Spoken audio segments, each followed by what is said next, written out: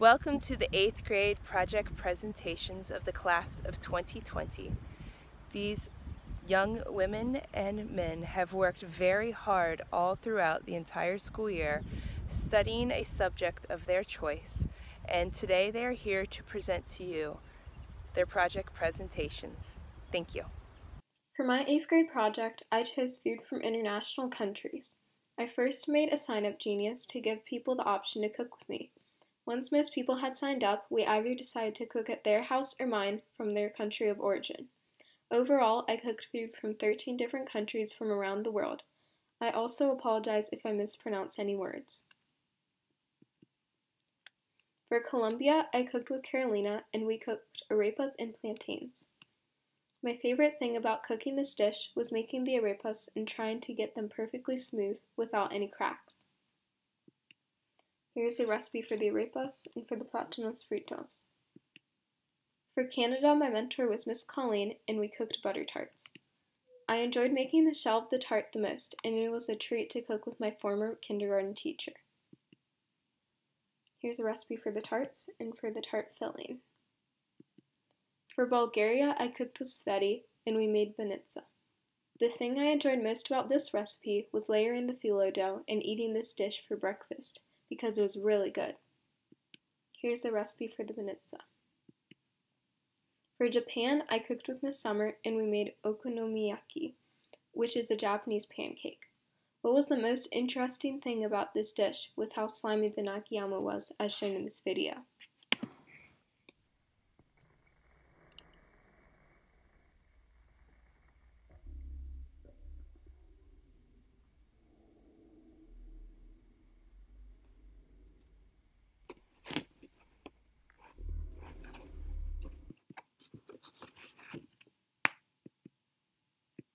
And there's the cooked pancake and the recipe for the okonomiyaki. For Germany, I cooked with Natalie, and we made German chicken fricassee and Rotgrütze.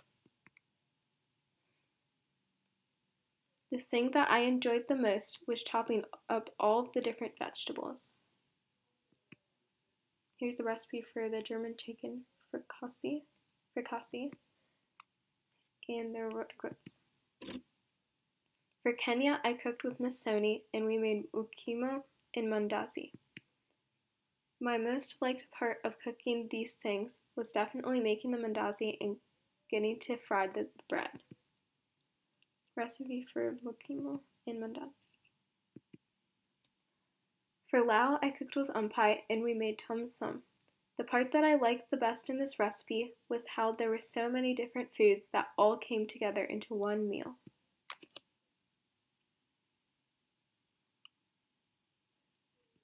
Also, Miss Udumsug helped me make custard from Lao. Here's the recipe for the tom sum and for the custard. For Nepal, I cooked with Sudarshan, and we made curry. What I thought was the coolest thing about this recipe was a pot that he used that would blow out steam while the food was cooking. And here is a quick video of him cutting vegetables.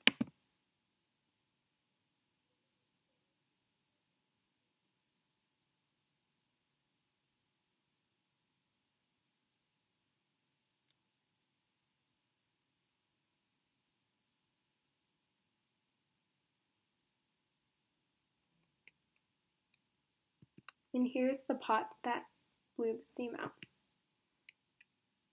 Here's the recipe for the curry.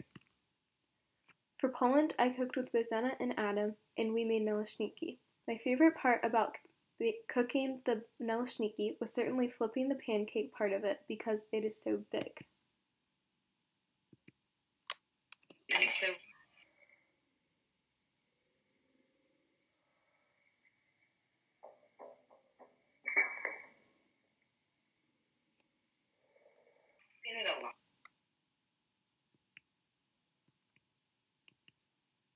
Then here's the recipe for the naleśniki.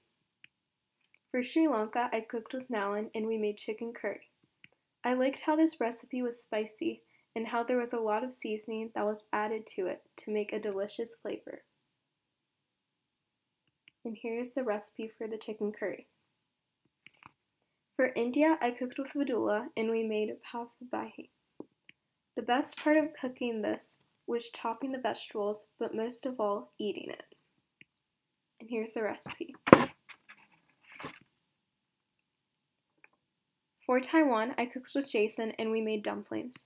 My favorite part was definitely folding the dumplings and seeing who got the most folds out of everyone, and also playing fun games with Jason and everyone. Here's the recipe for the dumplings. For Ghana, I cooked with Charlene and we made jollof rice. When making jollof rice, I most enjoyed blending the ingredients together and then, of course, eating the finished result, as shown here. All the chalk.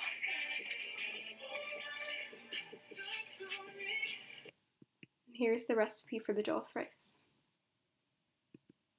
I very much enjoyed my project. It was a great experience.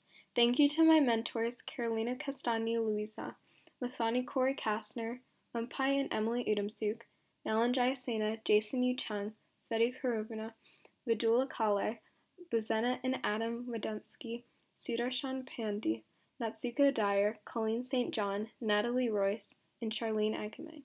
Also, thank you to Angelica Castagno, Omi Jayasena, Ollie Udamsuk, Tom Royce, Jackson Cornwall, and Evan Cornwall for helping. And now I have a short video of my mentors and I saying goodbye in different languages.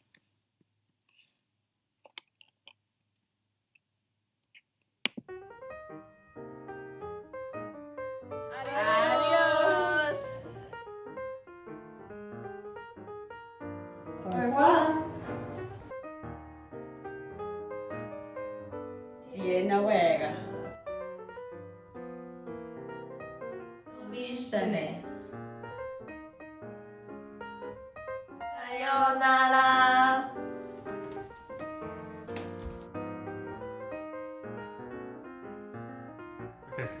Ayubowan.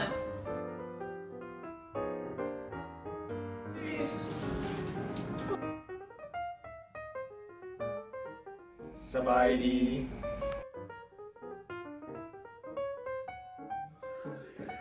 Dokinsenya. Namaste, Tata. Zaiken. Acha! Antiye.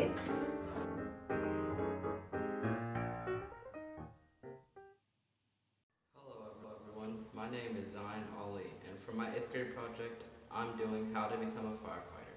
My mentor was Lieutenant John Davis from the Cincinnati Fire Department. Now, to become a firefighter, you first must understand the origin of firefighting.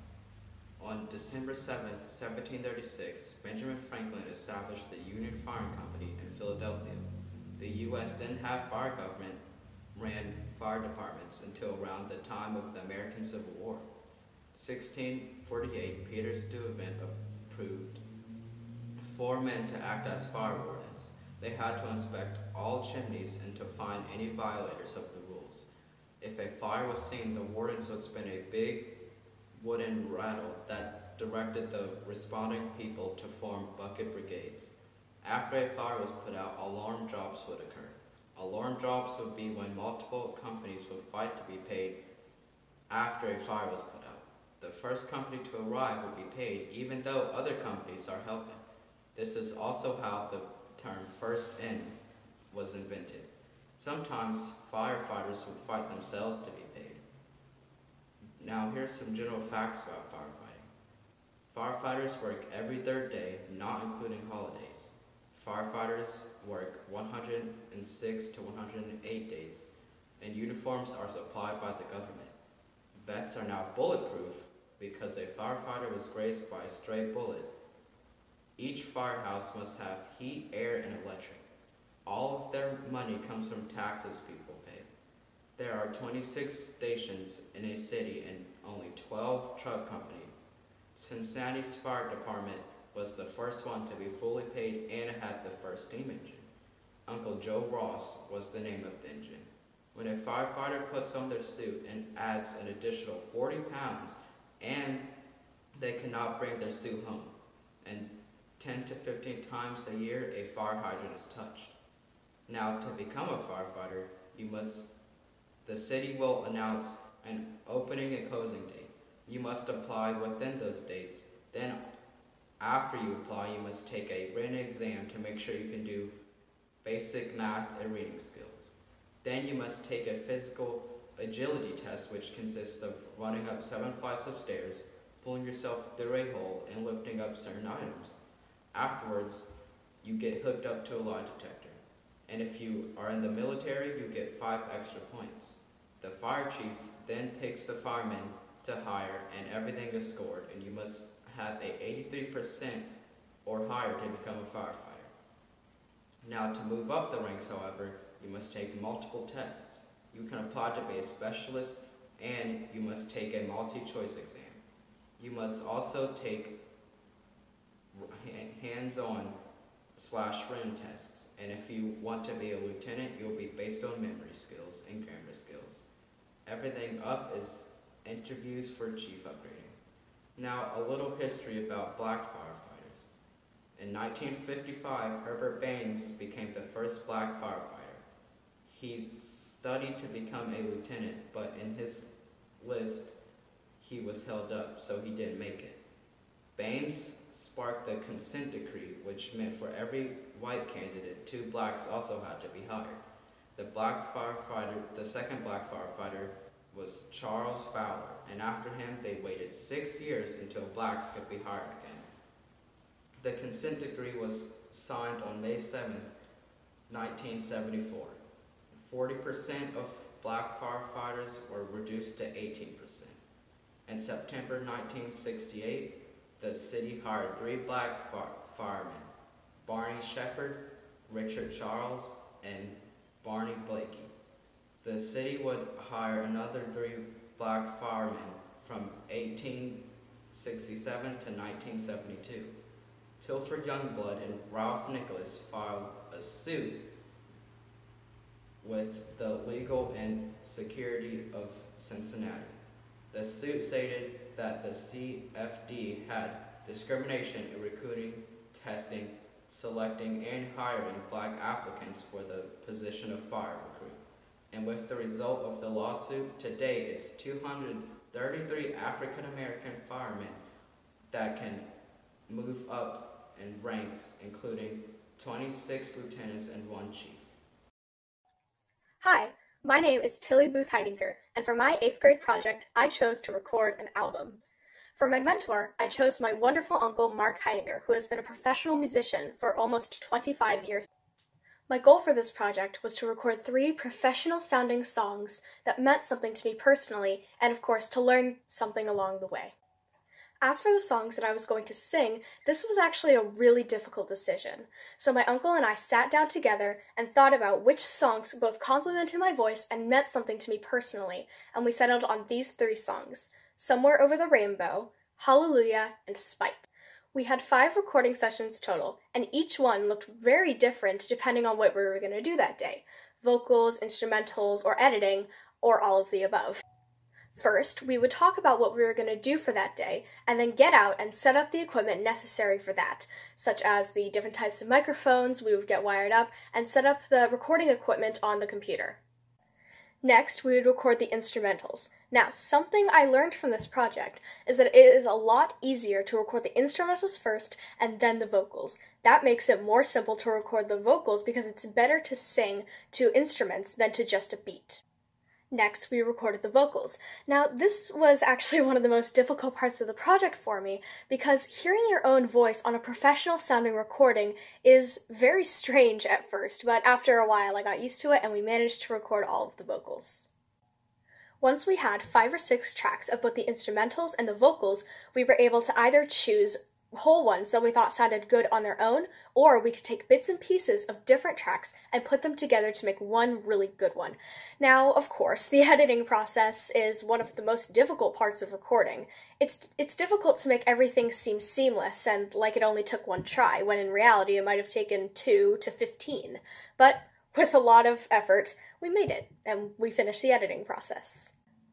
Now, as I mentioned earlier, I was unfortunately not able to finish all 3 of the songs that I initially wanted to do for this project. I was able to record and finish Somewhere Over the Rainbow and Spite, but I was not able to do Hallelujah due to this quarantine that we're in right now. I'd like to thank both of my parents for driving me back and forth between the recording studio and my house, which is about 2 hours, and of course, an extra special thank you to my wonderful mentor and uncle, Mark Heidinger. Thank you, Uncle Mark. This project was a ton of fun to do, and I'm so glad to have had this opportunity. And now, without further ado, please enjoy my cover of Spite by Vanderveer. Thank you.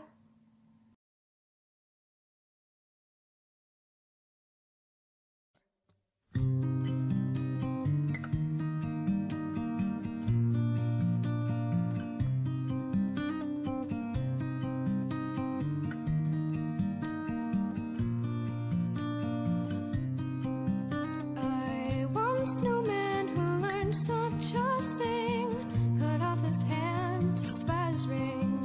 He poisoned the well to spite the frogs, put down his son to spite the dog. He cut out his sleeve to spite his dreams, licked all the flowers to spite the bees. He burned his Bible to spite the Lord, took a day off to lick his wounds, and I heard him swear life is such a wretched affair. I'm gonna hold my breath to spite the air.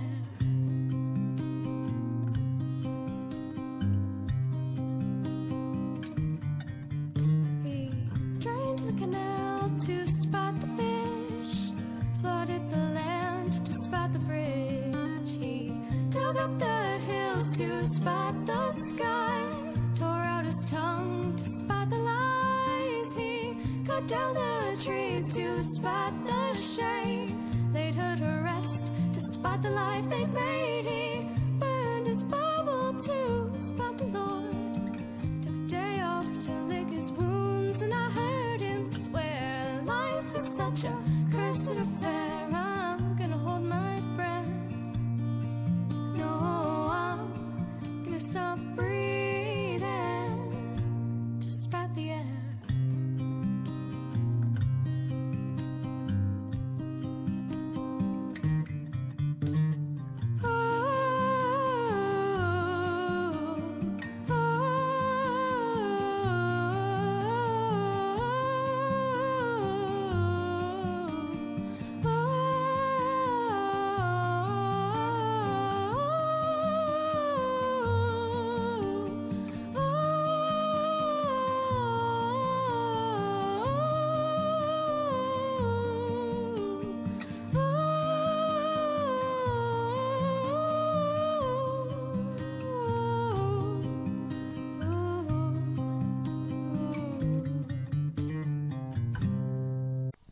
Hello, my name is Aiden Bruner, and for my 8th grade project, I chose music production. Music production may seem simple at first, but it can mean many things.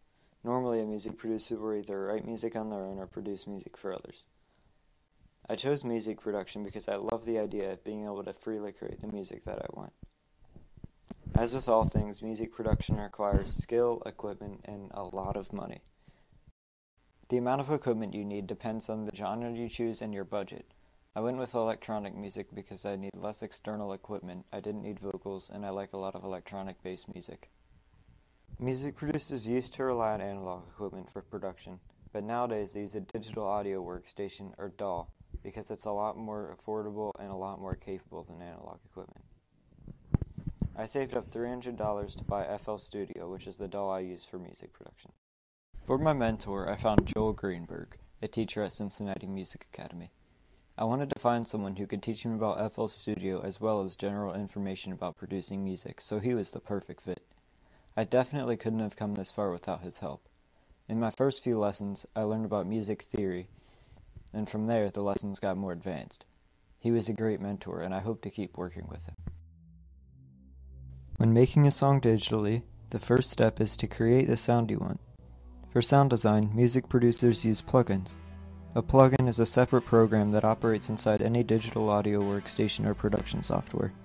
Basic plugins function as instruments or effects like reverb, EQ, and compression. Good plugins can be very expensive, so I went with the pre-installed ones that came with FL Studio. The plugins that I use most is called Flex. Flex is a plugin that allows you to choose a preset from a preset library and configure the sound the way you want. I use this because it's advanced, yet very simple and easy to use. Every song needs a beat, but since recording equipment for a real-life drum set is extremely expensive, I use multiple plugins and sample packs such as FCP and FL Drum Synth Live. After designing and tweaking the sound, I record a melody from my keyboard into the piano roll. Then, I arrange the patterns in the playlist. If I want to add sound effects to my song, I download sounds from online sound libraries and put them into FL Studio. Once I have my patterns arranged in the playlist, I go to the mixer and make adjustments to the patterns. Here's where it gets creative. There are so many possibilities here. I can't even count how many different effects and plugins there are. But I start with the simple stuff, like EQing, equalizing, editing volume, adding reverb, distortion, etc. Something interesting my mentor taught me is that when editing a song, it's important to note that the song will sound different depending on the space that you're in. For example, if you're in a car while listening to a song, it will sound more muffled than it would if you were listening to it in your house. So, when editing a song, I try my best to account for that. And finally, after a lot of hard work, this song is now complete.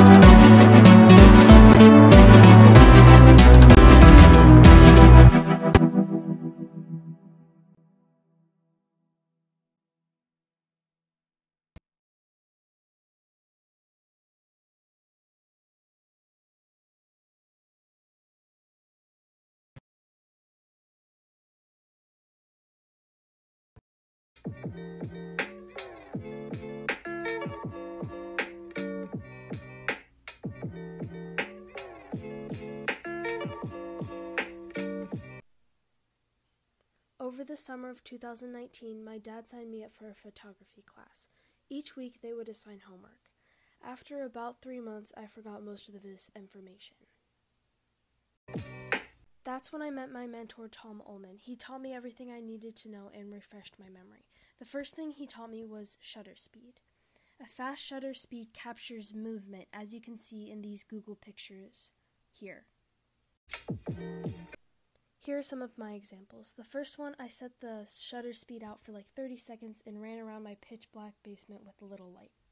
And the third one is we attached an LED light to my cat's collar and played with him and he ran around with his toy. That was pretty fun. The next thing I learned about was a fast shutter speed. A fast shutter speed captures movement in a way of freezing time, as you can see in these Google pictures here.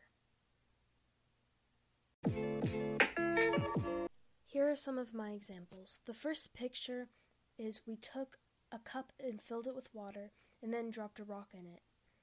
And this is what we ended up with. The third picture was similar but with a wet paintbrush.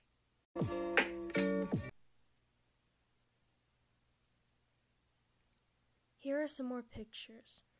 All these pictures are from different locations in Maine.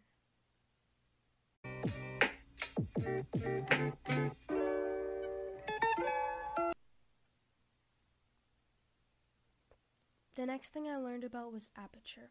As you can see in this picture here, aperture lets light into your camera. Here's a picture.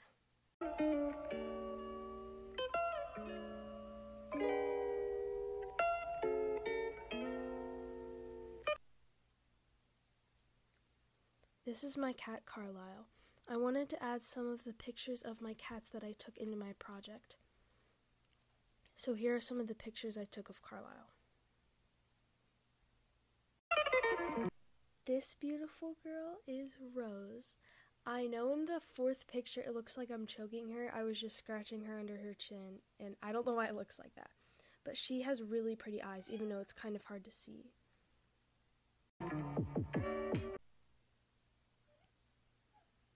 Here are some more pictures I took at Maine. The last two pictures are little rock towers me and my dad built. They were scattered all over the beaches, so me and my dad decided to build some. As I mentioned before, we had homework during the photography classes. Here are just a few of my homework assignments that I had to do. The first one, I tried to write high with light with a long shutter speed, and it actually kind of ended up working.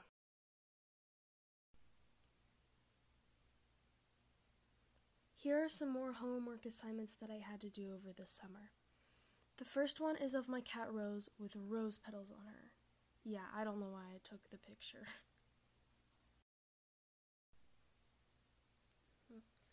These next pictures are pictures that I took from Maine. I wasn't going to add the second one in there because there's a lot of people in it, but I thought it was a cool boat, so yeah. And I'd like to take this time to thank my dad for signing me up for a photography class, and for my camera, and my mom for a lot of support, and my mentor, Tom Ullman, for teaching me everything I needed to know. I'd also like to thank my cats for being excellent models and supporting me through all this. I'd also like to thank my dad again for helping me with this project and figuring out the audio thing. Yeah, I was having some technical difficulties.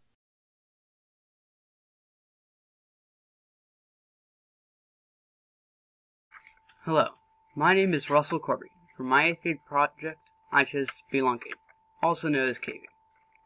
The reason I chose this project is that in 5th grade, our spelunking trip got canceled, and I've wanted to go in a cave ever since. I guess I just felt like I didn't want to miss out on that experience. My mentor for this project was Mr. George Shavey. Mr. George Shavey is an air quality meteorologist with over 40 years of atmospheric computer simulation experience. He began caving while a sophomore at Thomas More College in northern Kentucky with friends and an uncle. He has been caving 40 to 50 times in central Kentucky, primarily Rockcastle County, southeast Indiana, and smaller caves in Ohio. He led a Sierra Cave outing in 1959 just north of the New River near Blacksburg, Virginia. He even ventured into a cave, Garot in Africans, in South America, while there teaching a course in 2002. While enjoying spelunking very much, he also enjoys farming, reading books, and family time. For my project, I had 4 main goals. 1. Learn about the equipment needed for caving. 2. Learn the basics of spelunking. 3. Learn about caves themselves. And 4. Go on a spelunking trip. Start with equipment. On my spelunking trip, I brought a helmet, 3 light sources, warm clothing and extra clothes, snacks, gloves, a towel, bag to carry it all, cell phone, and most importantly, people to cave with. Helmet. Almost any helmet will do. I used a rock climbing helmet. It just has to be able to protect your head. It is crucial as there are low ceilings in caves and your head will bump a lot. 3 light sources. It's extremely important that you carry at least 3 light sources at all times. You should have your primary light, a headlamp attached to your helmet, secondary light, a handheld flashlight, an emergency light, an ordinary candle. You should also carry matches and extra batteries. Warm clothes and extra clothes. For a caving trip, you want to dress warmly. You should start with warm underclothes like long underwear and long sleeve shirts. Then find a sweatshirt and a pair of sweatpants that you are not too fond of. They will get very muddy. Also pack similar clothes for extra clothes. You can leave these at the mouth of the cave or where you park. These you will put on once you get out of the cave, as you will very likely be wet and muddy. Snacks. As you may be in a cave for a very long time, it is good to pack a lunch, as well as some snackable foods like trail mix. This will keep your energy levels up and make for an overall better trip.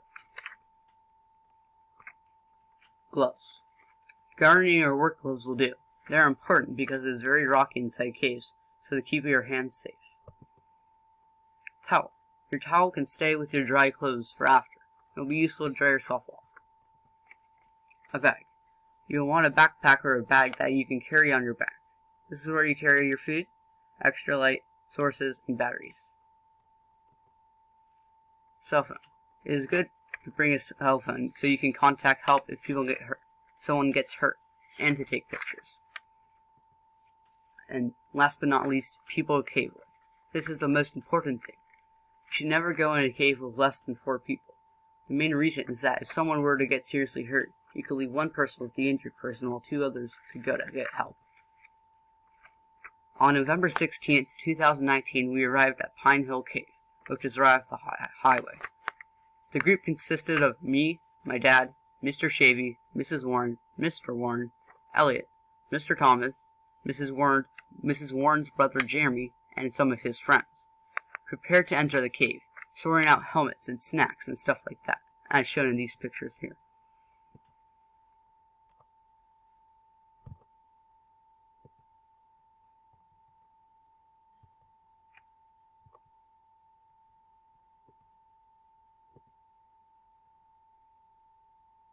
Then we went into the cave for around 4 hours. Inside of the cave, it was rocky, wet, muddy, and pitch black. For a good portion of our trip, we were walking in an underground river. We had lunch, enjoyed the darkness, and explored many times in the cave. We saw many white spiders, like this one. You could often look up and see around hundreds of them, 2 inches above your head. Finally,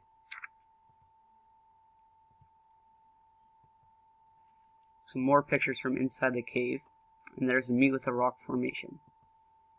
And some of the rock formation we saw were soda straws, little tubular formations that hang out down like this. We saw some bigger ones actually, some longer ones than these. And then stalagmites, stalactites, and columns. So we saw all 3 of these, I believe, but they weren't really as big as these. And finally, when everyone was tired and wet, we exited the cave, dried off, changed into dry clothes, and enjoyed some ales.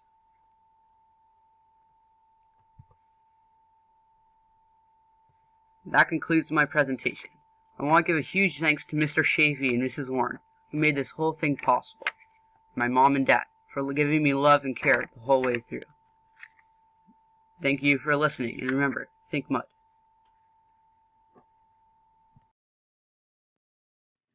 Hello everyone, I'm Evan Cornwall, and for my 8th grade project, I chose cake decorating.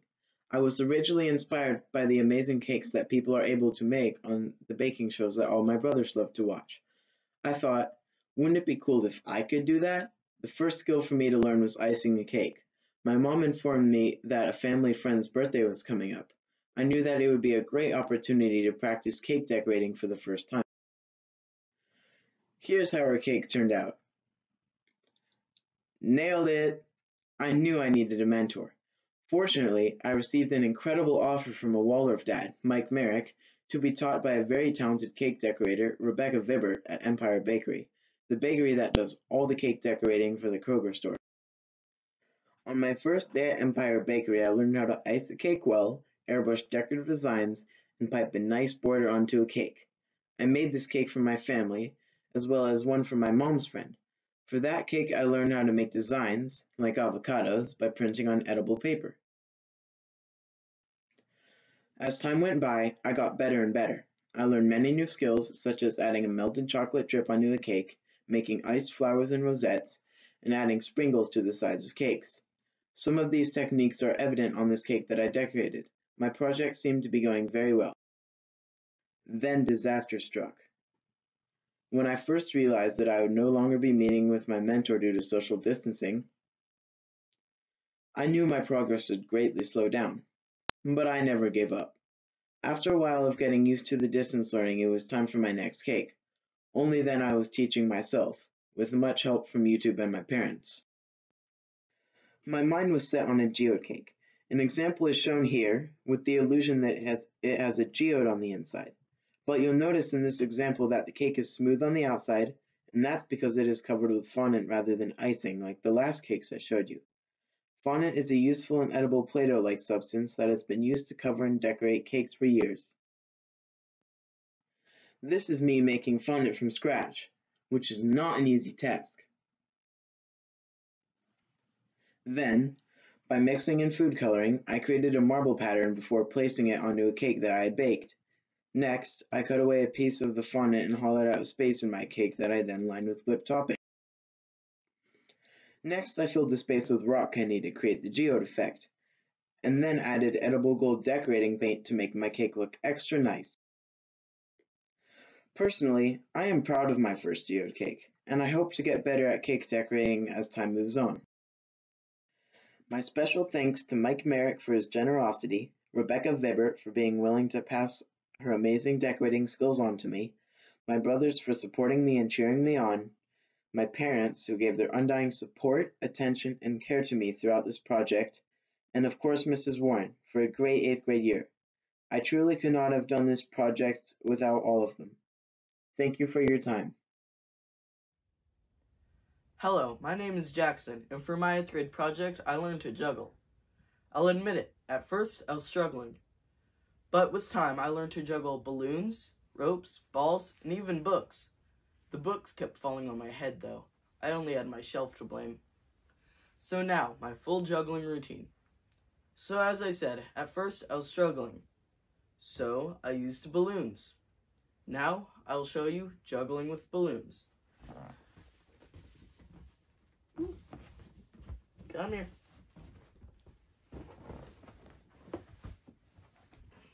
Now, juggling with balloons. You! Knock my hat off, and you ruined my juggling? Again? This is the 7th time. Okay. You are done.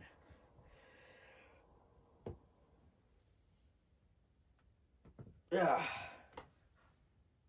What? I thought he was done.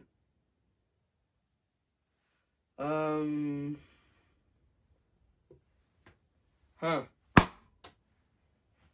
Okay. That's weird. Okay. Now, juggling with 3 equal-sized ropes.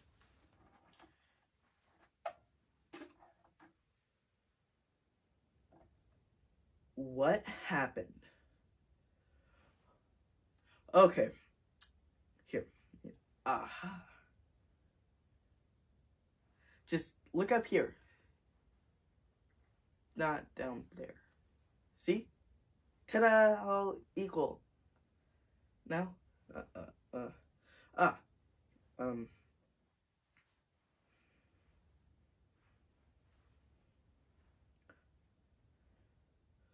Ta-da! All equal? Just not down there. Yeah? Okay, here, just maybe if I pull on them really hard.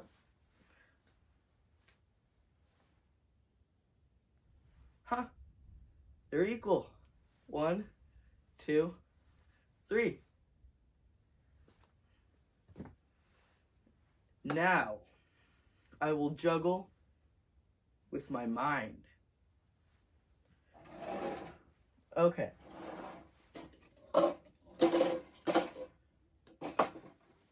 So this is my magical Joker's tube, which I will put over here. As you can see, they have a certain order. So first you put in green, then yellow, then red. Now,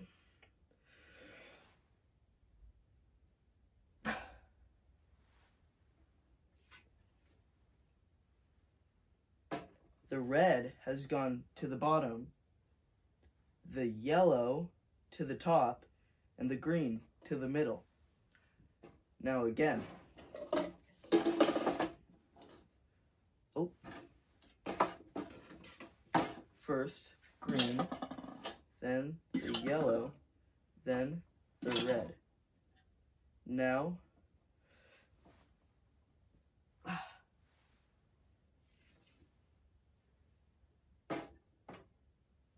red moved to the bottom, yellow moved to the top, and the green moved to the middle.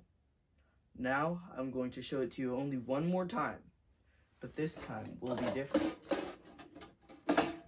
So, first the green, then the yellow, but this time the red goes in the magical Joker's box.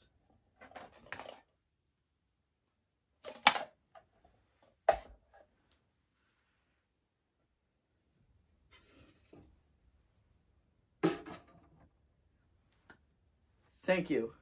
As I said, I'm Jackson, and I'd like to thank my dad, my mom, for their constant support, my family for being such a great audience, and my mentor for teaching me everything I know about magic. And I'd also like to thank the Cincinnati Waldorf School. Thank you.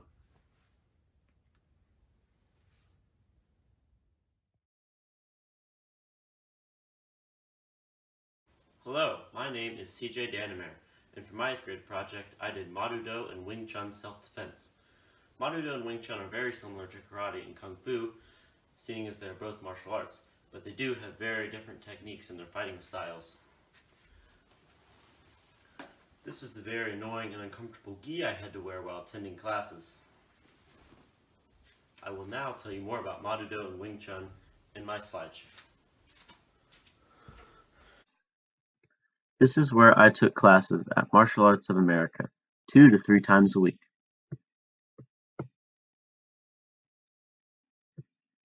There are 9 skills in Ma-Do-Do.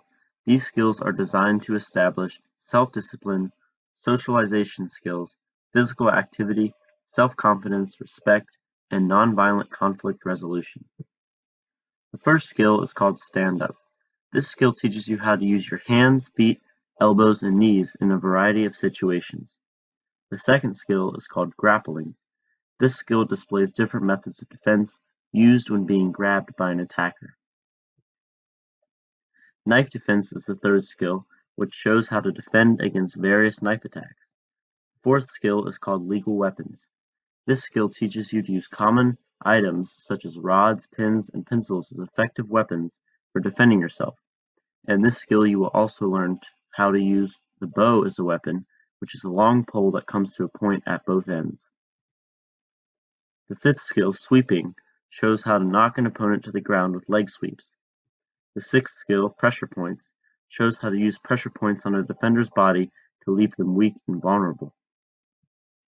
In the seventh skill, throwing, you learn which shoulder and hip throws are effective against certain types of attacks. The eighth skill is called ground fighting, which is fighting on the ground. The ninth skill is called Qigong, which is an ancient Chinese art of breath control and relaxation.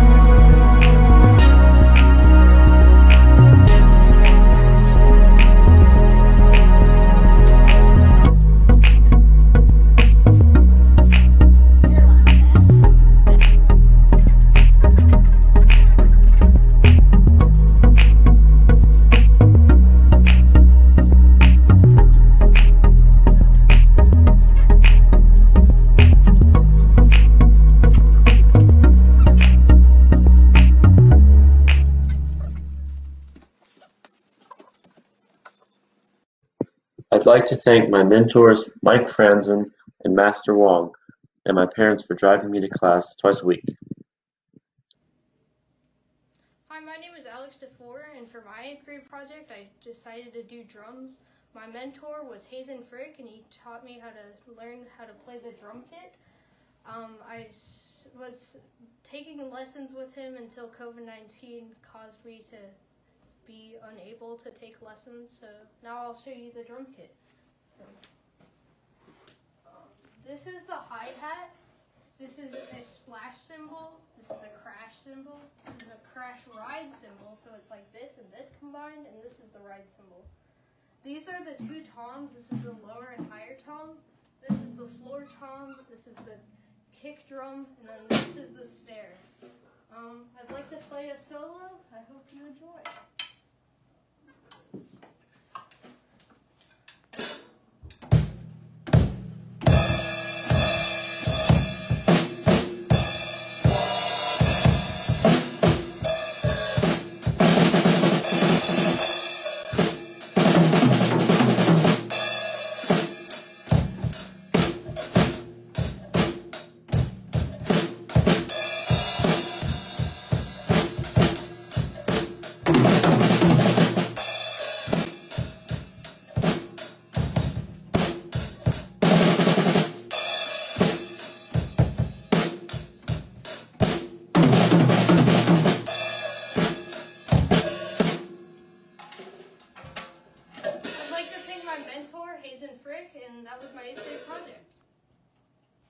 I am Olivia, and for my 8th grade project, I did makeup and tribal belly dancing. For most of the year, I worked on makeup, but I had to switch over to belly dancing for the last 3 months. At first, I shadowed my mentor at her studio and helped her with cleaning brushes while taking notes. She showed me how important sanitation is. Then we moved on to learning about the color wheel. Sanitation. Sanitation is very important. Always wash your hands, use disposable applicators, don't use makeup directly from the product, keep track of expiration dates on products, and avoid unsanitary practices. The color wheel. Knowing the color wheel is essential for a makeup artist. You have to understand warm and cool undertones and what colors complement each other. Color correcting is also very important for a makeup artist to know. Green cancels red, purple cancels yellow, pink cancels brown, orange cancels blue, peach cancels blue, and yellow cancels redness. I'm going to show you some of the many kinds of makeup my mentor has done. She has done many beautiful artistic photo shoots such as this one and this one. She has also done many weddings and many other beautiful things. Some of them are for Halloween. There are millions of things people can do with makeup, such as Halloween, special occasions, photo shoots, special effects, movies, etc. Now I'm going to show you one of the models I helped with. This was the model. She was really nice. When my mentor laid down a white foundation on her face, the hairstylist began doing her hair. She used airbrush makeup on top. After she got done with the face, she began putting clay around her chest and back and made it appear as if it was cracking. This was the set for the photo shoot. This is them color correcting. Then the hairstylist put more white roses in her hair. Before final touch-ups, they had to make sure the color was color corrected as well. Final touch-ups. The shoot took all day, but in the end it was worth it. She was beautiful. She was also very tall. And now for my second project. Tribal belly dancing. My mentor and I worked together after lunch some days during school, but due to the quarantine, we had to use Zoom or FaceTime. We made it work. I'm very grateful for my belly dancing mentor. She was very patient with me and showed me how to do everything.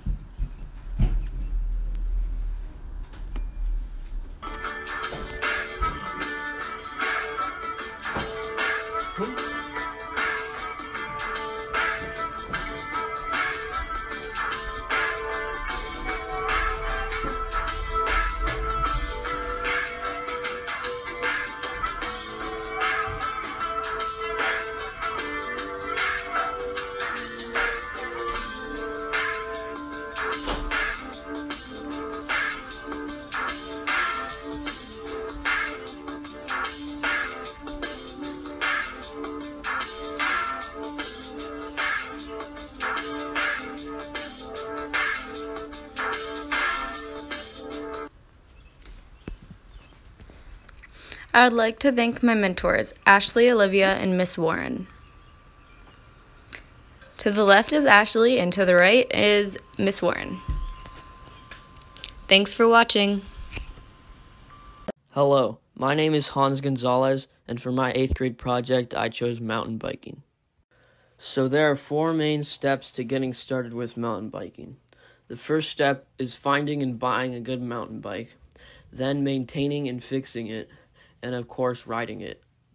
Since I didn't have a lot of money to spend on an expensive mountain bike, I was choosing between Specialized, Cannondale, and Kona, since these brands are pretty cheap and good quality. I ended up choosing a Specialized Rockhopper hardtail, which means it's front suspension only. And this is my bike.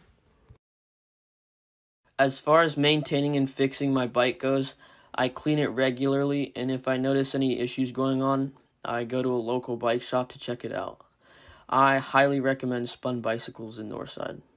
A big part of my project was spent working on several bike trails in Mount Airy Forest with Cora, which is a volunteer trail building mountain bike crew. You can actually check these trails out. It's on West Fork Road off of 74, right near Putz's Ice Cream. These are some of the most common tools that I use while building trails at Mount Airy Forest. The first one, furthest to the right, is a Rogue hoe. This tool is used for bench cutting, which is where you cut into the side of a hill to make a rideable level ground, and also for flattening and pounding the ground. The next tool is a wheelbarrow, which is really helpful in transporting dirt and rocks away from the work site. The last tool is a serrated saw, which we would use to saw down honeysuckle and other invasive plants. And these are some pictures I took of the trail and me bench cutting.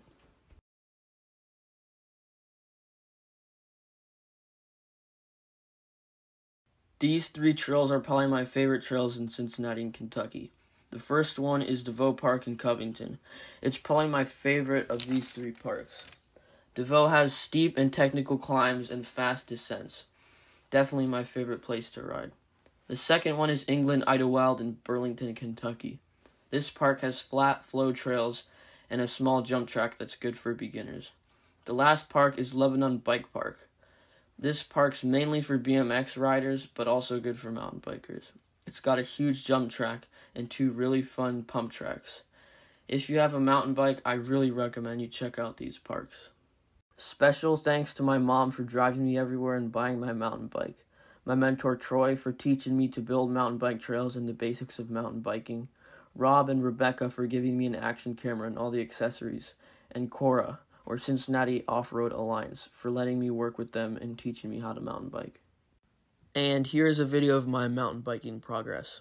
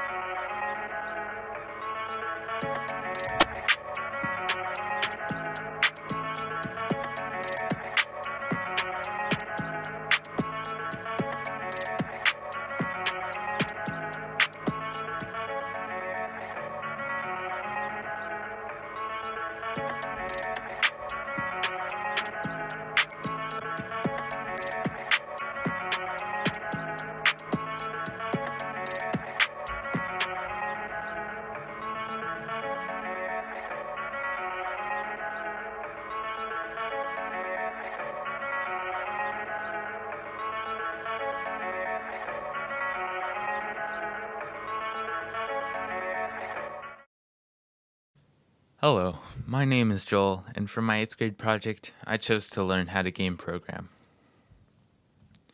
Our first question is, what is game programming? Well, in the most basic description, it is building a game on a computer using code.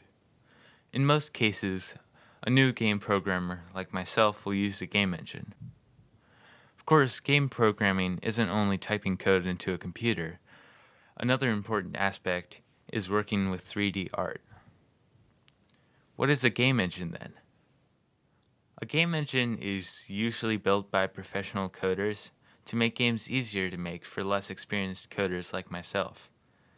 Some game engines are designed for professional coders, while others are made for new beginners. I chose one called Unity because it had a pretty easy feel to it, and also there were so many people willing to help me out. So now we know what a game engine is, but what is code? Code is a language created so it is more simple to tell a computer what to do. Code is constantly being improved on every day, but it was first created almost 180 years ago by a woman named Ada Lovelace. Now we move on to art, which was one of my favorite parts of my project. I had a lot of fun creating levels for my games and making art. So this is a picture of my original game. It looks very basic though, and my goal was to make it look good. So after about 40 minutes of work, I made this, which I really like this look a lot better because it looks just a step closer to real. So now we move on to this time lapse of me making my final game. I decided to have it like a racetrack set in space because I thought that might look good. So my first step was to make the lighting a little bit lower so it would look like I'm in space. Another important step was to download a skybox with stars on it so it would look like it was a nighttime sky. Then my next step was to light the place, and I couldn't figure out anything that looked better than this, so I chose to have spotlights running around the track. So I thought that looked the best out of any of my choices. The only drawback was it took about 15 minutes to do. One small issue with Unity Engine, the engine I'm using to make this, is that sometimes the system tries to make the lights rotate on their own, and I did not want that. I just wanted them to be stationary. So I had to animate them so they would stay still. So as you can tell, I'm not good at animating because it took me a solid maybe 3 minutes. But I finally figured it out and worked it out to be on all the lights. So here's some gameplay from my game.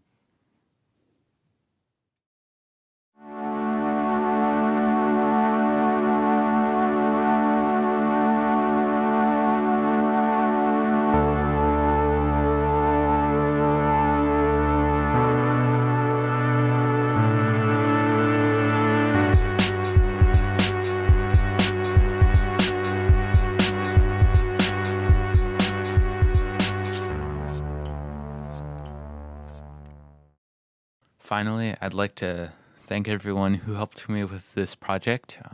I'd like to thank my mom for sitting through and watching me do tons of boring stuff on the computer. I'd like to thank my dad for giving me lots of great ideas along the way. And I'd like to thank my mentor, Kevin Corby, for helping with programming and coding and teaching me basic skills. And finally, I'd like to thank everyone on the Unity forum who helped me along the way. Making this project a lot easier with their help was very appreciated. I'm Riley, and for my 8th grade project, I did canvas painting. First, I would like to thank my family for all their support and my mentor for all her instructions and guidance. So in early December, my mentor Allison, who was a high school art teacher, invited me to attend her art club, where I learned the basics of acrylic painting. I also joined an art class at the art workshop. When it became time for me to decide on a subject to paint for my presentation, I decided I wanted to paint pictures of nature that I had taken while on vacation. The two photos I chose to paint were both taken in California on a beach. I filmed myself painting in fast motion so that you could see the whole process.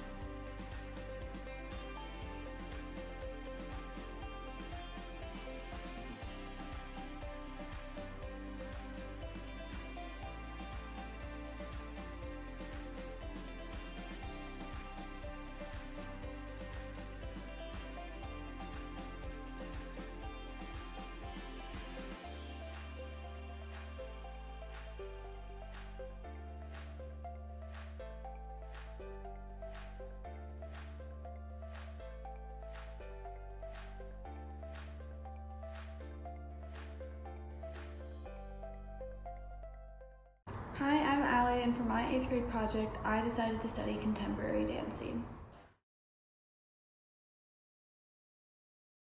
I started my project in late September of 2019 with my mentor, Brittany Collier. At my first meeting with my mentor, I learned some of the basic contemporary dance moves such as leaps and turns.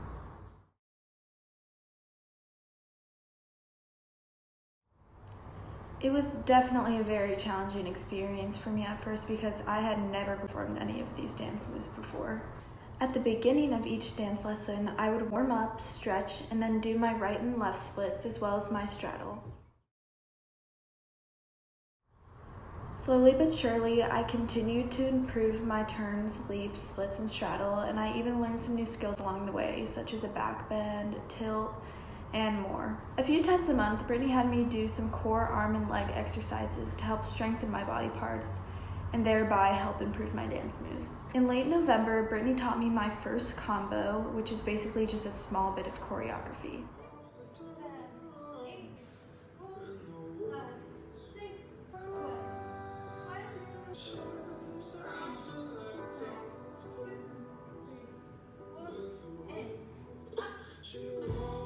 In mid-December, Brittany had me come up with some choreography that would later be incorporated into my final dance.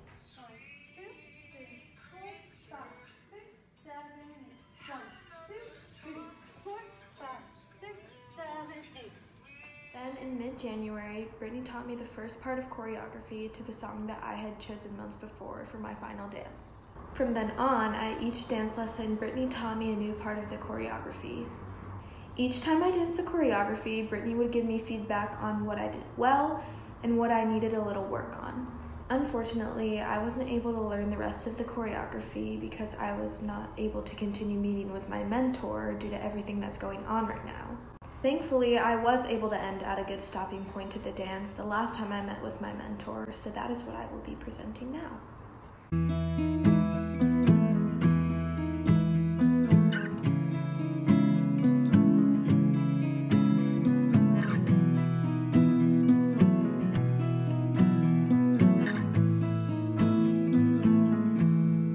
Loving can hurt. Loving can hurt sometimes, but it's the only thing that I know. When it gets hard, you know it can get hard sometimes. It is the only thing that makes us feel alive. We keep this love in a photograph. We made these memories for ourselves, where our eyes are never closing, our hearts are never broken, and time's forever frozen still. So you can keep me inside the pocket of your ripped jeans, holding me closer till our eyes meet. You won't ever be alone. Wait for me to come home. Loving can heal. I want to give a huge thank you to Brittany Collier for spending hours patiently teaching me new skills in choreography. And I also want to thank my family for the endless support, especially my mom for driving me to and from dance lessons and taking pictures and videos. Thank you. Hello, my name is Emmett Leahy, and for my 8th grade project, I chose to make a cabinet. The reason why I chose this project is because I've always enjoyed woodworking class, but I wanted to take it a step further. The first thing I had to do was find a mentor, and luckily, one of my parents' friends, Mr. Steve Fields, is a carpenter. After I contacted him asking if he would be my mentor, he replied saying that he would be glad to. The design I chose is this: to have bookshelves on the top, a foldable desk in the middle, and drawers on the bottom. After we picked out the wood that we were going to use, which is sassafras, we edited the dimensions and made a materials list. After we picked up the materials, we brought them to his shop and began working. The first thing that we did was ripping. Ripping is when you cut the wood along its grain to the right width, and so it has a fresh cut. Then we glued it using these pipe clamps for holding it together. Then we planed it.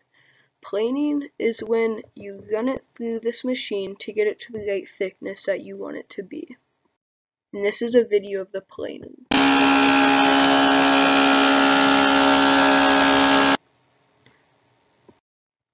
Then we needed to cut it. After we measured the length of the side and shelf panels, we cut it. And this is a video of me using this saw to cut. Go ahead.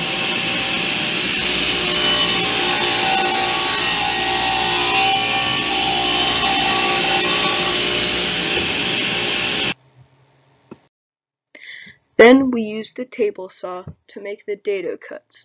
The dado cuts are these little grooves that the shelf panels sit in. Then we drilled the holes for the adjustable shelves. Then we used a jigsaw to cut the feet on both of the side panels. Then we put a clear coat on all of the panels. We put 2 coats on the tops of the shelf panels and 1 on the bottom, and then 3 coats on the side panels.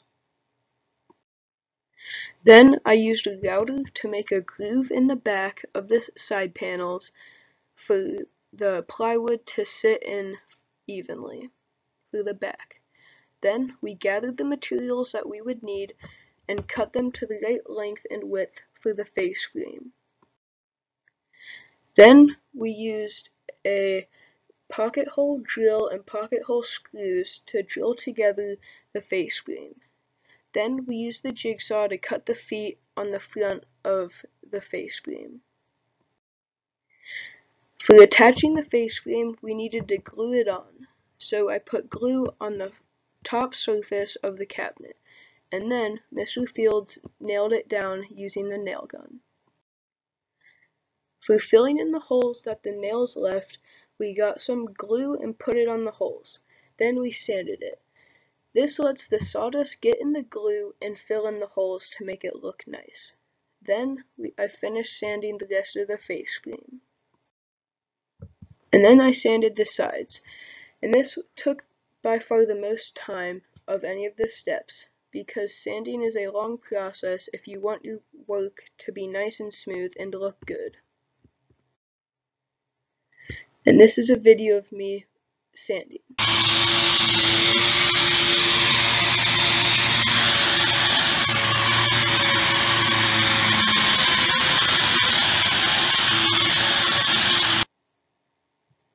Due to scheduling difficulties, I was not able to finish my project, but that will not stop me from finishing it later on.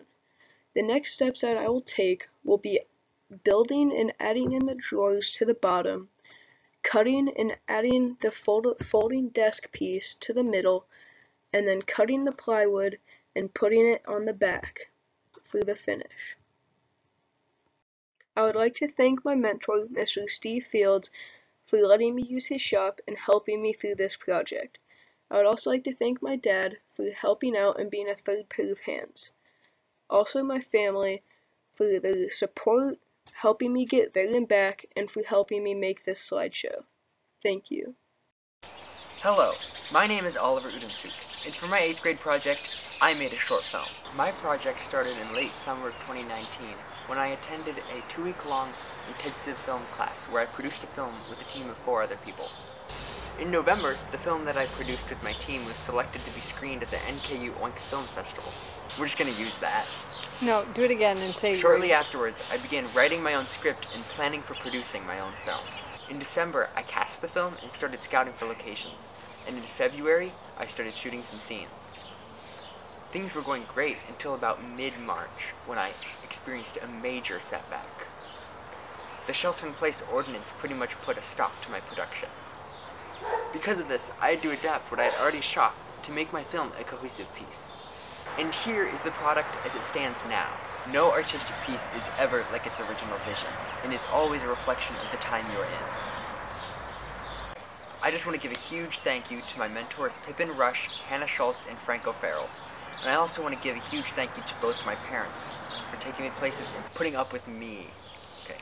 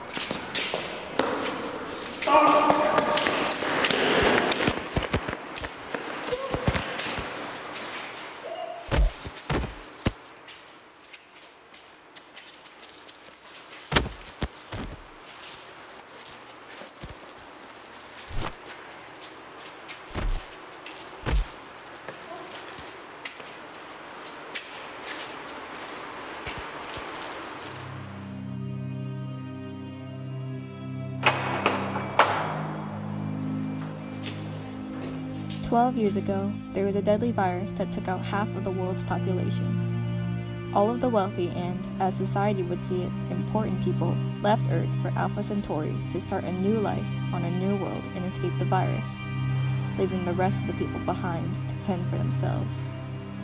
Gang leaders emerged and took over, monopolizing supplies and territories.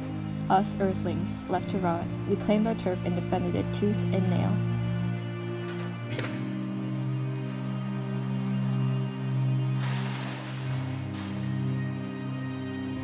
I'm Nova, one of the lucky ones left behind.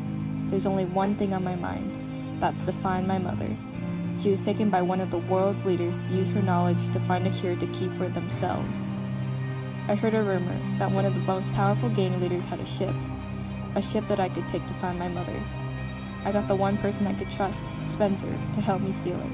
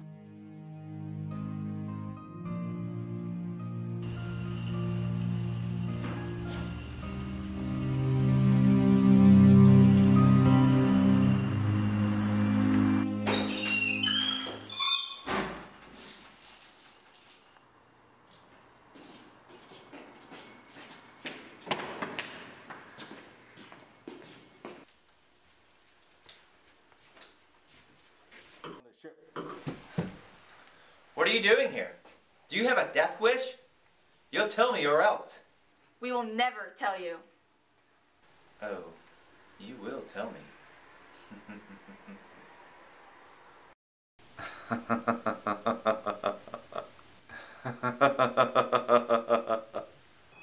Will you tell me now? Never. You can't die like this. It's not worth it.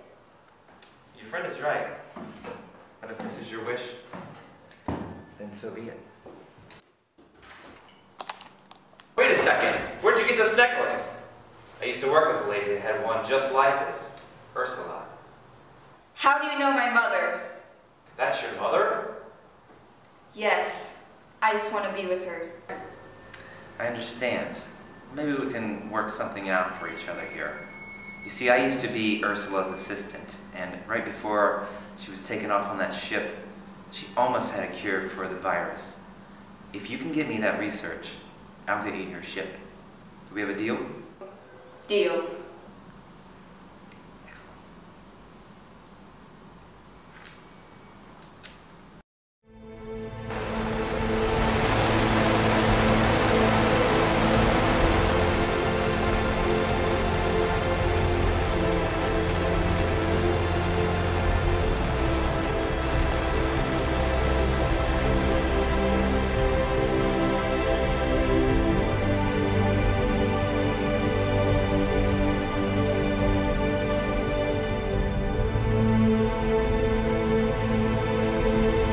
We are going to find my mother and bring her back to save Earth, our home.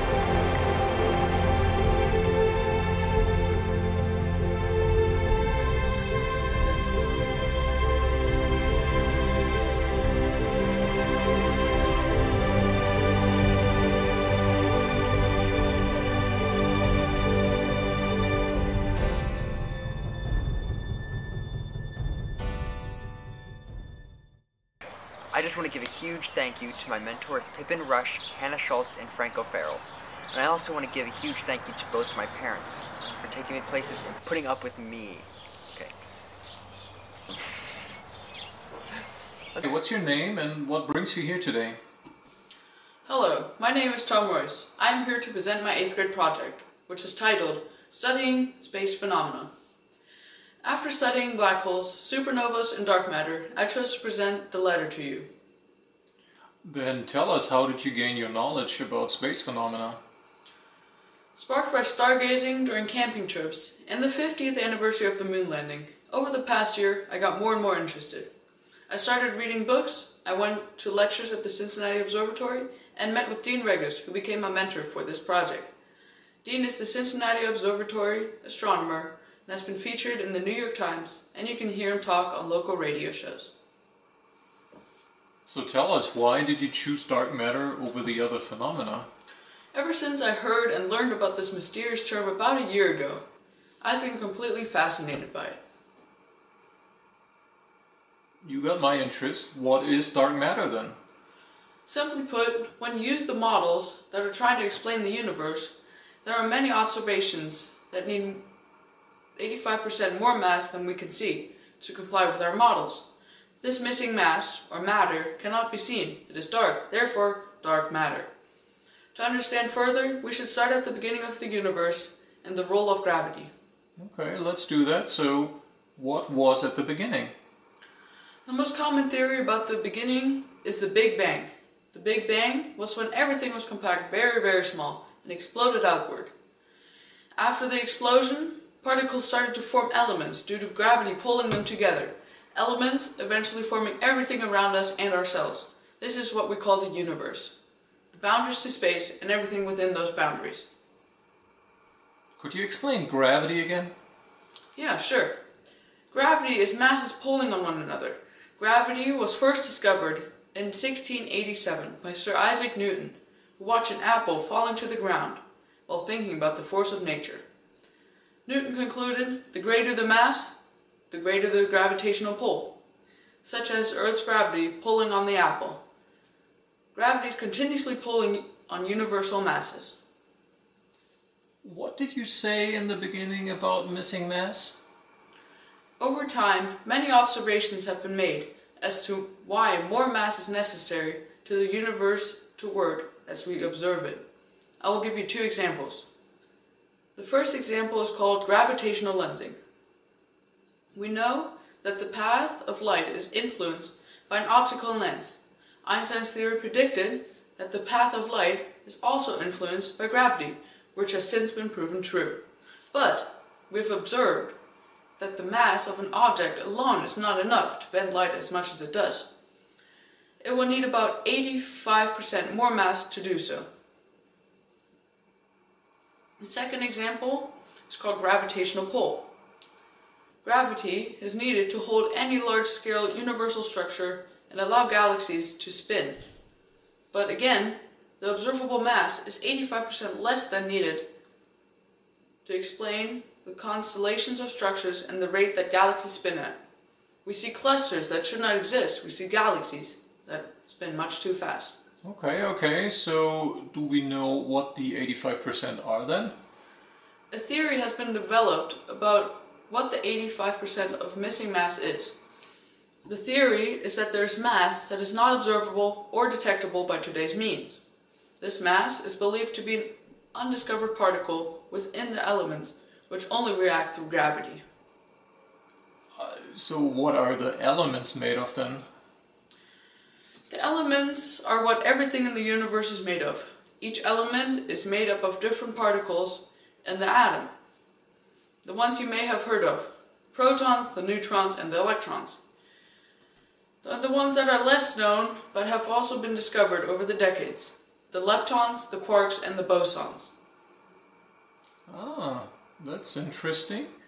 Can you put it in a nutshell for us? I'll try.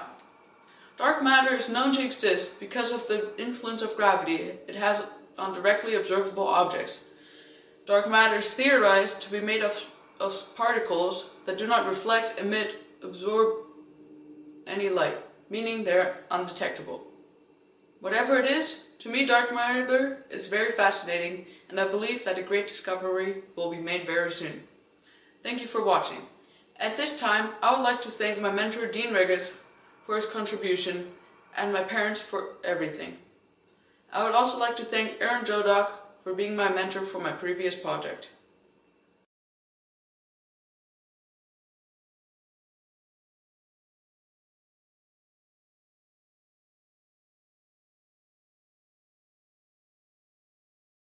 Hi, I'm Izzy Thomas,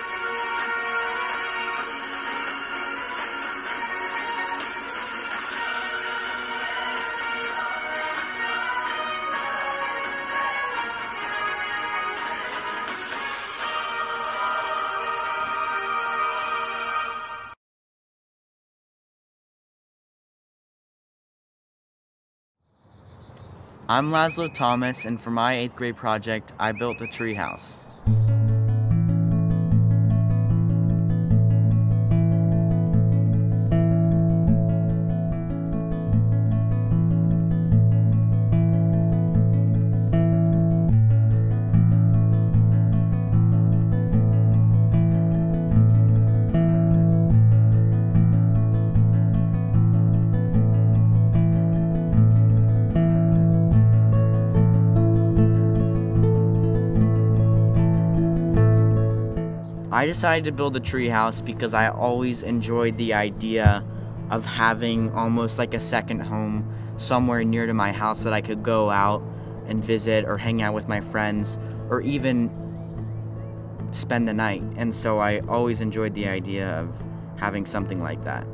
The next step was finding a mentor for the project. And my neighbor, Django Kroner, who happens to be a professional treehouse builder, agreed to be my mentor.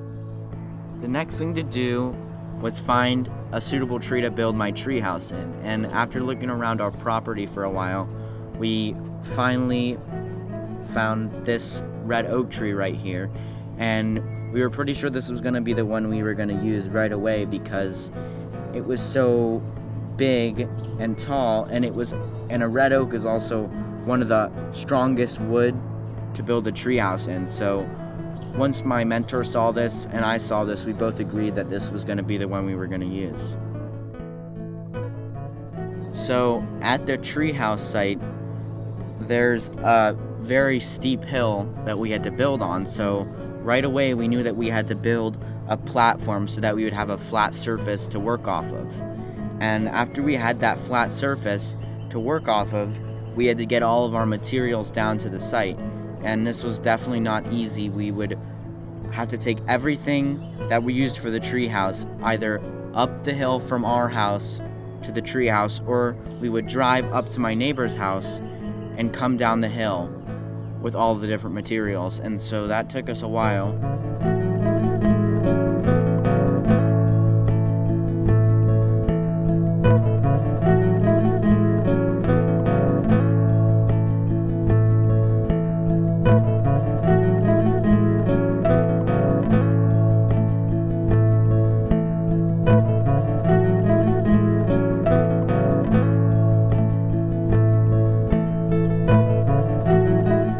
After we had all of the lumber and hardware that we needed, we got a bunch of scaffolding from Midwest Grip and Lighting, which is a company that my dad sometimes works for. And so they were generous and lent us some of their scaffolding, and we knew we wanted some scaffolding so that we would be able to get high enough up in the tree to build a pretty serious tree house.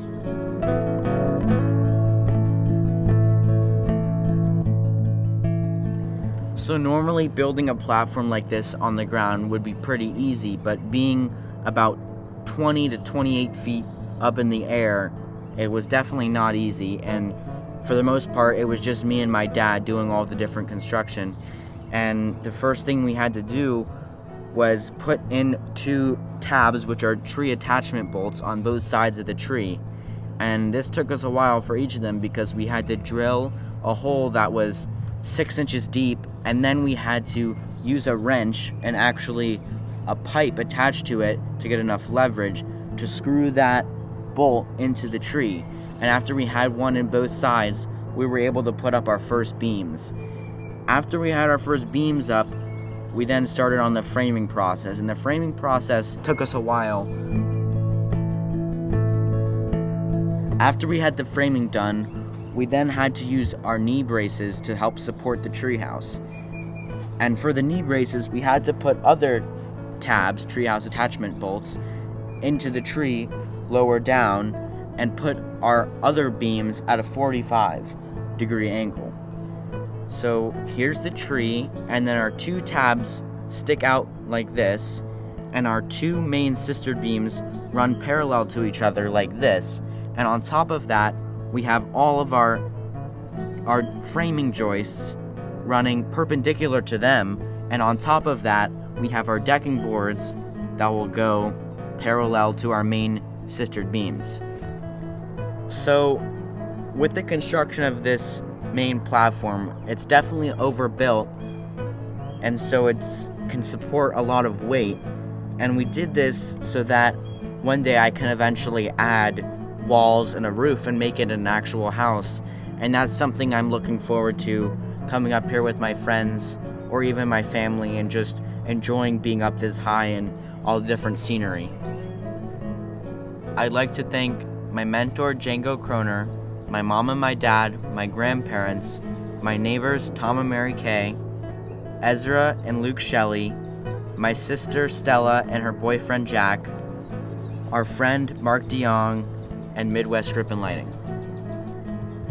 Hopefully once this is all built, I can escape my family and go out into my treehouse and stay out here for as long as I want.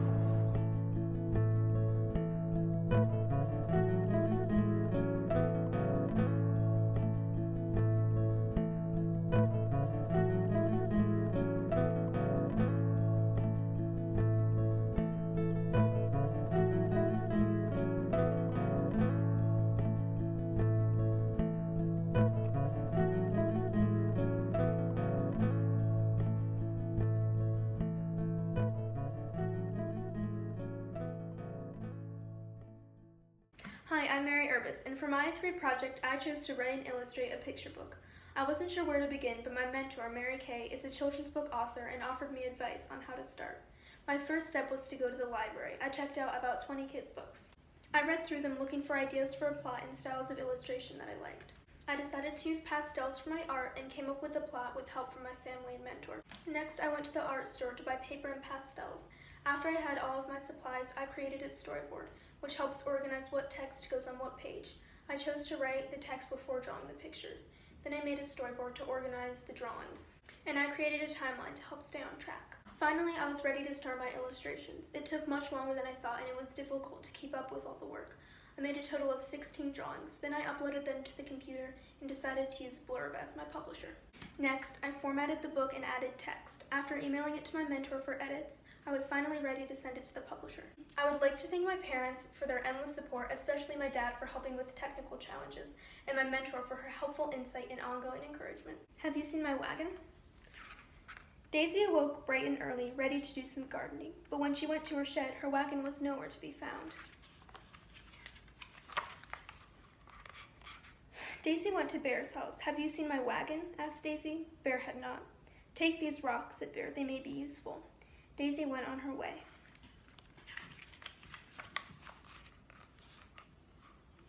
Next, she arrived at Fox's house. Have you seen my wagon? Asked Daisy. Fox had not. Take this tree bark, said Fox. It may be useful. Daisy took the bark and went on her way. Next, she went to Squirrel's house. Have you seen my wagon? Asked Daisy. But Squirrel had not. Take this branch, said Squirrel. It may be useful. Finally, Daisy headed to Bird's house. Have you seen my wagon? Asked Daisy. No, but I have an idea, said Bird. What is it? Asked Daisy. You will find out soon, answered Bird. Daisy left the rocks, the branch, and the tree bark with Bird. And went home. That night, Daisy fell asleep, disappointed that she did not find her wagon. While she was asleep, Bear, Fox, Squirrel, and Bird were hard at work. The next morning, Daisy awoke to a knock at the door. What a surprise! Her friends had built a new wagon just for her. Hi, and welcome to the question and answer portion of the 8th grade projects. Each student will be asked a question or two that were given to us from the faculty of the Cincinnati Waldorf School. First up, we have Russell. Hi, Russell. Hello. If you were in the cave for 4 hours, how did you use the bathroom? Well, there's no real bathroom in a cave. If you need to go number one, you can do that basically anywhere in the cave. That's all right. If you have to go number two, it's a bit inconvenient. You can't really do that in a cave. You try not to do that. If you really have to, I guess you can. But if you can, you want to get out of the cave and find a real bathroom. Thank you, Russell.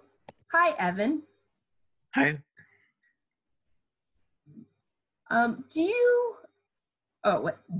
Do the cakes, especially the fondant and decorating frosting, taste as good as they look? Most of my cakes were made in about 2 hours, and they spend almost no time in the freezer or refrigerator. So those didn't stale, so they tasted pretty good. My fondant cake, I made the fondant from scratch, so it tasted a lot better than fondant you would buy. But that cake had to spend a lot of time in the refrigerator, so it staled, and the result didn't taste as good. Thank you, Evan. Jackson. Yes. Do you actually know how to juggle? I had no intention at all to learn to juggle. It was magic from the very beginning, and I just used juggling as my routine and as a theme to go with, because for all magicians, you have a routine, several routines to make a show. So with every trick, each trick was a routine that I had to practice, and I themed it all as juggling because it's also about building up your character that you're going to play and act. So I did not actually learn to juggle at all. Thank you, Jackson. Alex. Yes, Miss Warren. What particular styles of drumming and music are of the most interest to you? Right now I've put in a lot of interest into jazz and alternative rock, but I have drifted into some genres called lo-fi, which are fun to play on drums, and jazz is really unique, and so is funk with drums. But what I really started with was more rock and punk and metal. But with drums, you can really shift around and do almost every genre since it's really open. Thank you, Alex. Hi, Joel. Hello. Unity looks complex for the beginning game programming. Was there enough information in the online documentation and the online forums for you to use? So how I started out this 8th grade project was I was going to do stand-up comedy. So that shows I don't really have that much of a brain. But I pretty much learned everything just by looking at Unity. I didn't really go on the forums till later in the project because I didn't know they existed. So if you were a beginner, I definitely suggest going to the websites because it's kind of a pain to find out everything by yourself. But yeah, they were very helpful. Thank you, Joel. Lulani. Hello. You're gonna have to be louder, Lulani. Okay. Which of the international dishes that you made was your very favorite? And if you choose a favorite, which one would you definitely make again? I don't have a favorite, but I would definitely make the banitsa again because that was really good, and then the butter tarts because those were very good. Yeah. Would you like to visit the countries of origins of your recipes? If I had the chance, definitely. There's quite a bit of spicy food. What was your favorite international cuisine before your project, and what is it now? Before my project, I don't know what my favorite would be, but now I'd say probably the banitsa, probably, because that was very good. Great, thank you. Tilly. Yes, Miss Warren? Who played guitar for your recording of Spite? My uncle and mentor, Mark Heidinger, did all of the guitar recordings for my songs. He also did guitar recordings for Somewhere Over the Rainbow, and he's been playing guitar pretty much professionally since he was in high school. So. Awesome. Just as a side note, the person that wrote this question said that you have the voice of an angel. Oh, thank you. Piper. Hi. Speak a little louder. Hi. There we go. What technique or photographic effect in photography were you most eager to learn, and why? Well, probably how to keep my pictures from being overexposed or underexposed, because I wanted to take pictures of my cats, and that's kind of what I needed to do that, because they yeah. And the second question, was it easier to capture a still shot outside or a moving shot? Probably a moving shot, because I had more help for that, because my uncle helped me a little bit with the first one, but then I got to do it on my own after like he helped me with it. So probably that one. Thank you, Piper. Izzy. Yes, Miss Warren? You're gonna have to speak louder. Sorry. Better? There you go. I love the choreography that you did. What tricks look hard but you thought were easy? A single footlock is usually a very showy move that a lot of people use in choreographed dances and performances. It looks very hard, but it's actually one of the first moves I ever learned. And that's always really fun to slip into a performance. What move looks easy but is actually really hard? Probably the single footlock. Also one that I used in the very beginning. I was a bit afraid of it at first because you have to just let go of your hands and your feet and just trust the silks that you're not gonna fall and die. So that was a bit more challenging to learn. Okay. What were your biggest physical challenges learning silks compared to other sports? You have to have strength in your whole body, not just a few key muscles. I didn't know my hand strength was lacking until I first tried to climb, and I couldn't do it until about like a month in because I couldn't grip the silks to stay and rewrap my feet because my hand strength wasn't enough. What were your mental challenges? Getting over the fear of falling, just completely letting go, falling backwards, forwards, or sideways. And yeah, I had to trust my mentor, my silks, and myself a lot. And that was pretty terrifying to get over. Excellent. Thank you, Izzy. Laszlo. Yeah. What a lot of hard work. About how many hours did you work on the treehouse? So it's a pretty good question. I had to do a little bit of math. Basically, I worked like physical labor about on and off for about 3 weeks with about maybe 8 to 10 hours a day. So it comes out to about like 170 hours. That's a lot. Yeah. Did you have fun? Yeah, it was definitely really rewarding.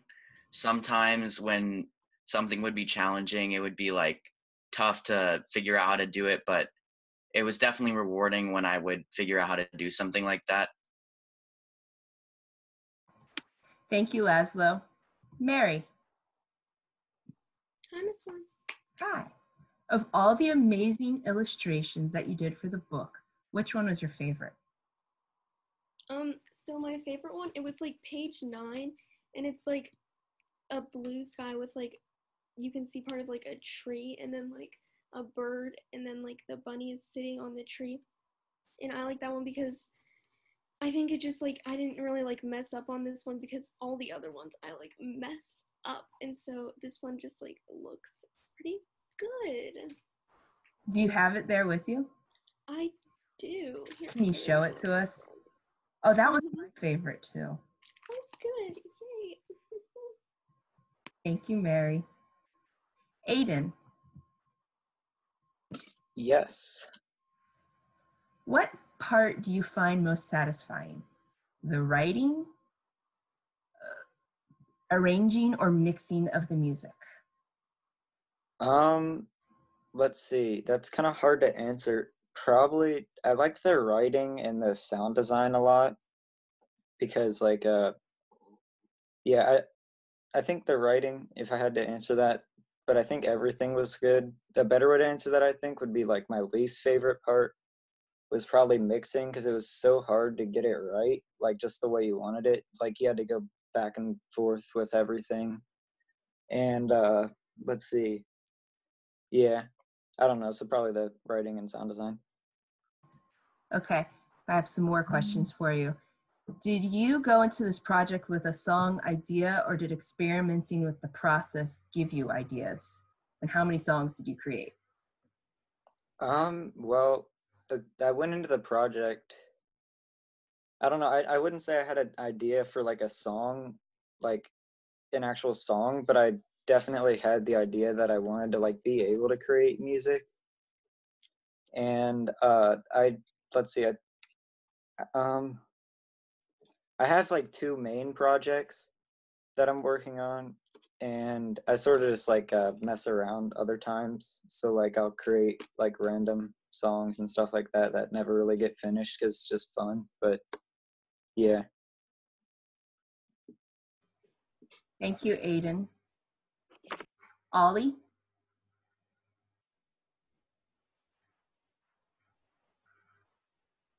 This was one. How do you feel about the relationship between your video and current events? Well, I started the concept for the project in late October, and so it was like a big coincidence. So I feel it made my project like more relevant to the time, I guess. Okay. And second question, how did you make the spaceship fly? Okay, so I downloaded a 3D model that someone already created, and I took that into a software called After Effects and layered that over some footage that I took of the city and the sky. And then I took propane torches and recorded those and added those to the back to make it look like it's has a propellant. And then I took all that and I animated it and scaled it. Wow, thank you. Riley. Yes, Ms. Warren? How long did it take you to paint the paintings in real time? I painted for a total of 6 days, and each day was an average of about 3 to 4 hours. And can you describe the technology you used to record yourself? I used my mom's old iPhone, and I put it on a really tall tripod right above my head. Besides being aesthetically pleasing, what message do you want people to gather from your paintings? I just think it's really beautiful, and that beach that I painted from has some emotional attachments to me because me and my family always go there, and I just think it's really beautiful and really peaceful. What called you to paint a landscape rather than a portrait, still life, or something abstract? I originally, from the beginning, knew I wanted to paint a landscape because I think that I wanted to learn how to shade like nature because it was, for me, it just seemed really interesting, and I thought I could make something really amazing. Thank you, Riley. It was beautiful. Zion. Hello. Can you speak a little louder, please? Is this better? Are you interested in becoming a firefighter? And if so, what appeals to you about it the most? Well, actually, I don't really plan on becoming a firefighter at all. I just kind of thought it was an interesting topic to learn about, and yeah, that's basically it. Can you tell us what you think are the most important qualities a person should have in order to become a firefighter? Well, you definitely have to be willing to save other people. I mean, it's not really for everyone. And then you also have to show leadership too, especially if you want to become a higher rank, because that's definitely a quality that you'll need if you want to become like a lieutenant or a chief. Did you get to visit any fire departments? I did actually, and I got to ride in a fire truck, so that was pretty cool. Excellent, thank you. Hans. Okay. One trail looked like blacktop. Do you prefer that or dirt? Well, that was a pump track, actually. It's totally different from a trail. It's like totally different, but I definitely prefer actual trails. And what kind of bike tools do you bring with you when you ride? Well, I just got my bike, so I haven't really gotten a chance to get any tools, but I'm getting a multi-tool, which has a bunch of different stuff on it that you can use to repair your bike, and then a tire repair kit also. Who did the amazing videography of your trail riding? I did most of it, and the ones where it's like me mountain biking, it's my mom filming. Thank you, Hans. CJ. Yes, Miss Warren. Some martial arts include forms or repetitive movements to 4 directions, or AKA meditation in motion. Did you do any of these?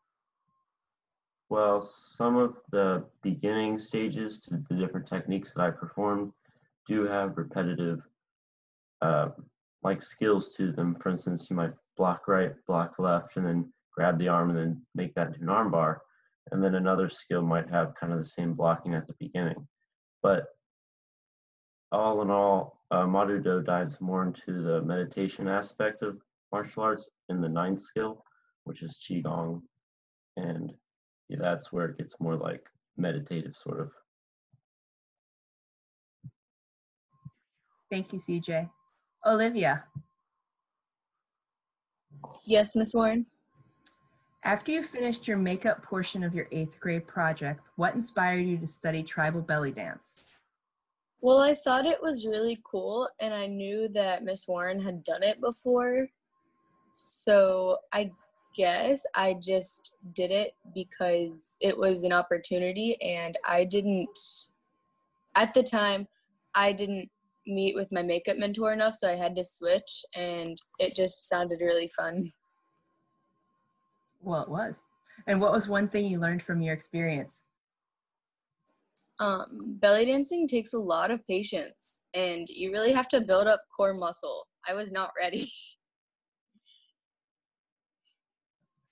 Thank you, Olivia. Emmett. Hi. I see that you chose to make your project from solid wood stock. How did you come to choose this material over plywood or some other materials in terms of their sustainability and differences in how you would work with them or finish them? I chose the hardwood because I wanted an authentic, I wanted to make it all one thing and not use substitutes such as like plywood for the shelves and things. But I am gonna add a piece of plywood on the back of it.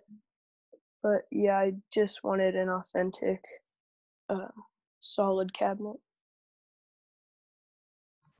I can't wait to see it after you've finished it. It looked really beautiful so far. Tom, what do you think might be discovered about dark matter in the future? Well, like I said in my presentation, that people think dark matter is missing particles in the atom, and there are a lot of pretty smart people working on it, and they're actually trying to create it in a particle accelerator in Switzerland. It's where they also discovered the Higgs boson in 2012, which is a huge discovery. And I think that it's going to help us a lot in explaining the universe as it is, and what it will be and what it was. Thank you, Tom. And lastly, hi, Allie. Hi. What was the most difficult and most enjoyable dance move for you to learn? The most difficult dance move to learn was probably a turn, because of like the footwork and how your arms had to be placed, and like putting it all together was just kind of difficult, but it's what I spent the most time on. And the most enjoyable one, I don't really have a favorite one. They were all pretty fun to learn because I had never done any of them in my life before, so. Also, who edited your video? I actually edited my video, and it took a total of at least 4 hours to make, which was obviously time consuming, but it was difficult to edit it because I had to line up the dance with the audio in the background, which took a lot of time. So, yeah. Thank you so much. And 8th grade, I'm very impressed with everything you did this year and very proud of you. Thank you for joining us for this question and answer session.